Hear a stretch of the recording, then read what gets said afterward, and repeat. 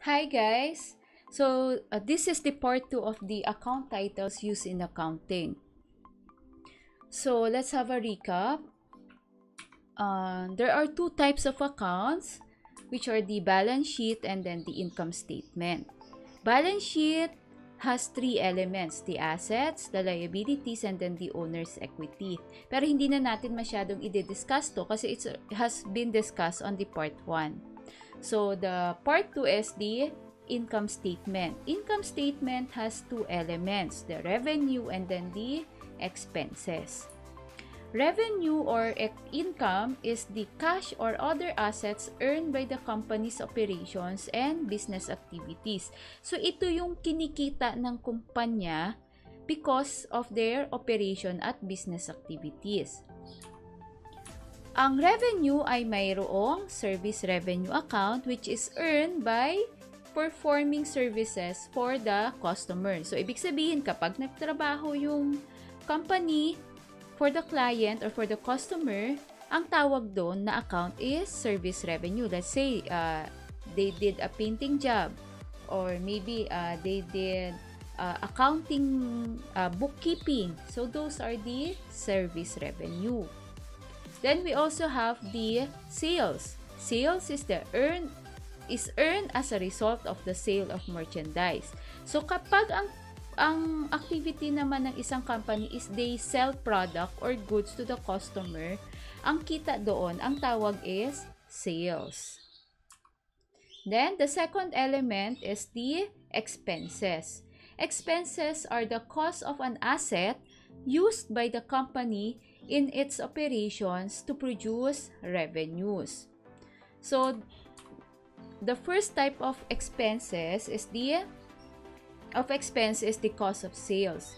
Cost of sales is the cost incurred to purchase or to produce the products sold to customer during the period. I'll give you an example. Let's say, yung company nagbenta ng t-shirt. Ang benta nila sa isang t-shirt is 1,000 pesos. Then, pero ang bili nila dun sa t-shirt is just 600 pesos. Yung 600 pesos na yon, ang tawag doon is cost of sales or the cost of goods sold. Then, we have the salaries expense.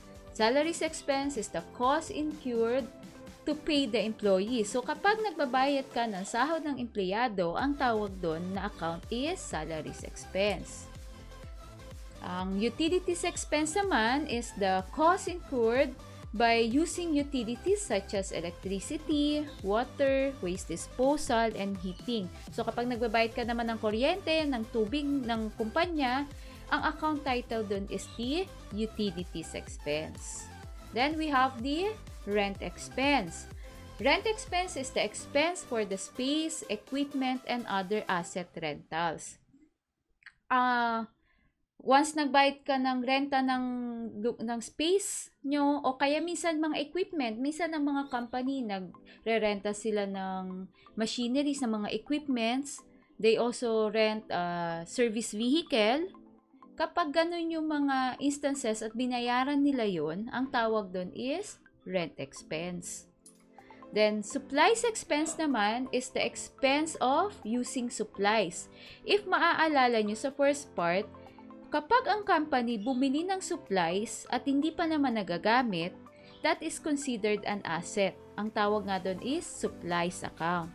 But then, once nagamit mo na yung supplies, ang tawag na doon is supplies expense.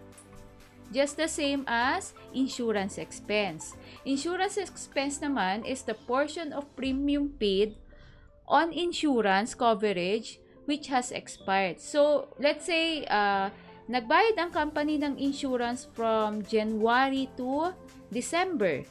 Tapos ngayon ay April na. Let's say, end of April na. So, ngayon, ang tawag doon sa January to April na insurance, since nagamit na siya, na-expire na siya, that is insurance expense. Then, we have the interest expense. So, interest expense, ito yung mga binayaran mong interest rate doon sa mga naborrow ng kumpanyang fund from maybe from banko or maybe from other lenders. Alright, so yun lang naman yung sa income statement.